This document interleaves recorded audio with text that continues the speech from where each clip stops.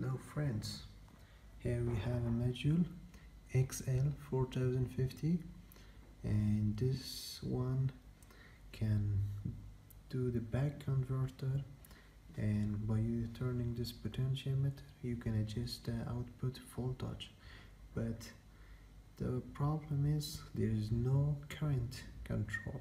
This is only CV or current or voltage control, not current control.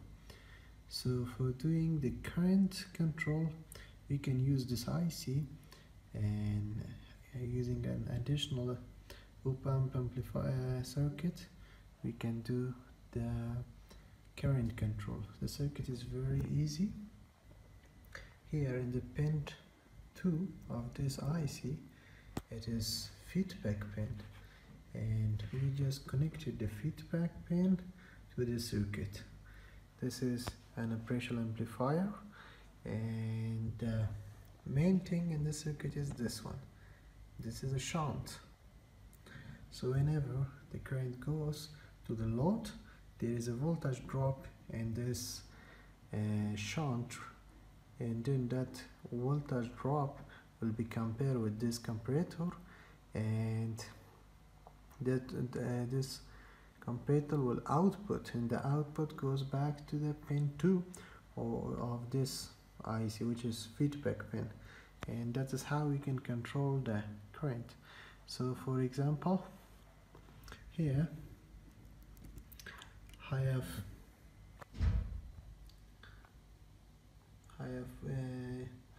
put about 15 or 16 volt from my power supply, and I have adjusted the output voltage from this back converter to 10.4 volts. So whenever I connect my load,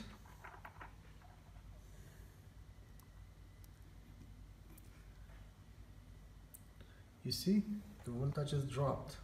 This is because of the current control.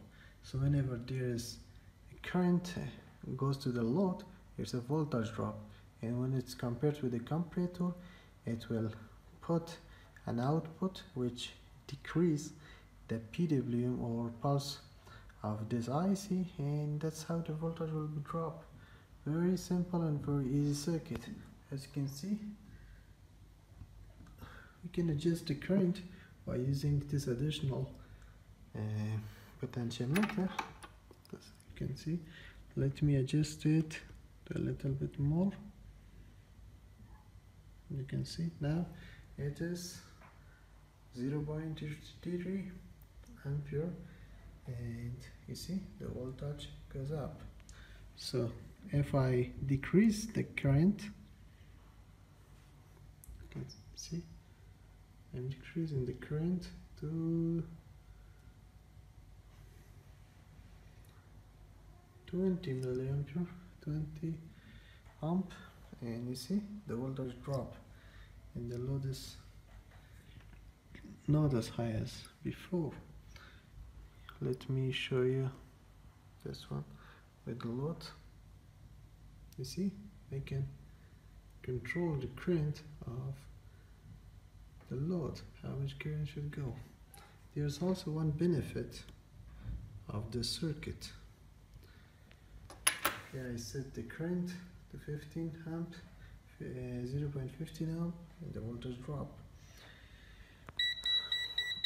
Whenever I change the voltage, the input voltage, the current will not be changed. So this is a very stable circuit. And as I said, there's one more benefit of this circuit.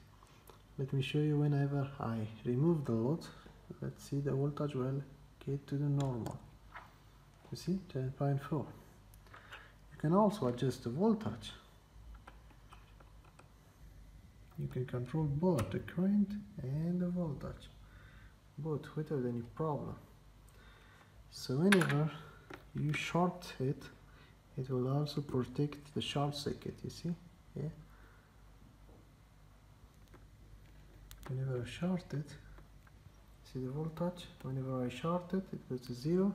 And check the current. Whenever I short it, there is no current. It's protected against short circuit. So this is my modification for this module, which will help us to control both the voltage and the current. And this is a very simple circuit. I will share the circuit of this modification, and you can use it with